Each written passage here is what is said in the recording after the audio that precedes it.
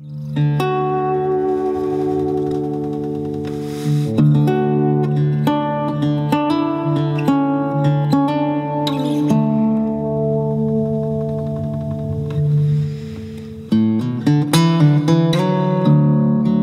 empires of England, Spain, France, and Portugal divided up the world, and they were very active in terms of exploring the world and taking our lands illegally that were already occupied by indigenous nations worldwide. So they went to the Pope of the Catholic Church to validate the illegal taking of the lands. And what did the Pope do in the 14th century? He issued a papal bull. The papal bull provided instructions that indigenous peoples are not human or Christian. Because indigenous people are not human, they don't have sovereignty in government. I remember reading it and thinking, that doesn't make sense. How can you simply take over somebody's territory by saying you no longer exist or you never existed because we didn't know about you? It wasn't until I was older and starting to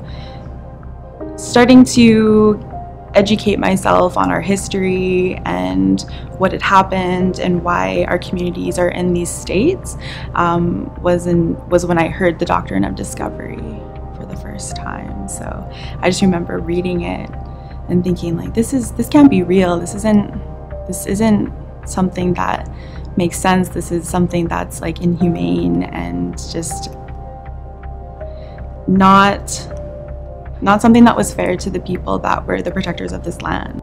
Another word for this is terra nullius, empty land. And the land is made empty not by clearing the people out, but it's made empty through law.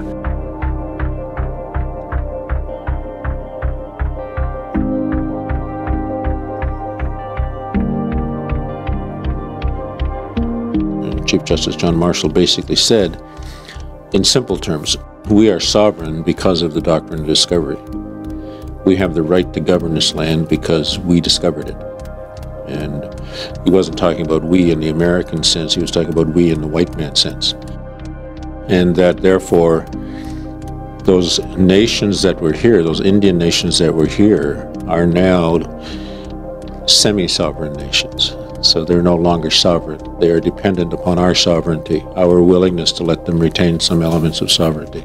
It's relevant because not only is it basically the root of the whole structure of property law in Canada and the United States and Australia, for instance, but it is thoroughly enmeshed in the structures of our law so deeply that it's often difficult to even spot it.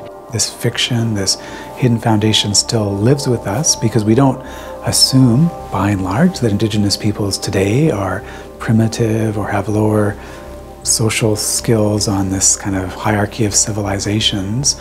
But nevertheless, the law continues to assume that sovereignty of the Crown is paramount, the Crown title is underlying all of our land, when in fact that comes from nowhere. It comes from just an assertion. The underlying question is how, in the Canadian context, for instance, where does the Crown get its right to hold underlying title for all lands, which is the way that our law is structured? Where does the Crown get its jurisdiction over all matters? And there's this sense that this came out of the ether, it was always thus. Starting at the time of the first colonial incursions into the Americas, there had to be justification. Why did the colonial powers have the right to take over these lands and assert their sovereignty or their jurisdiction? What did they do about the fact that there were people here already who were living in, using these lands, exercising their own laws, having their own political structures?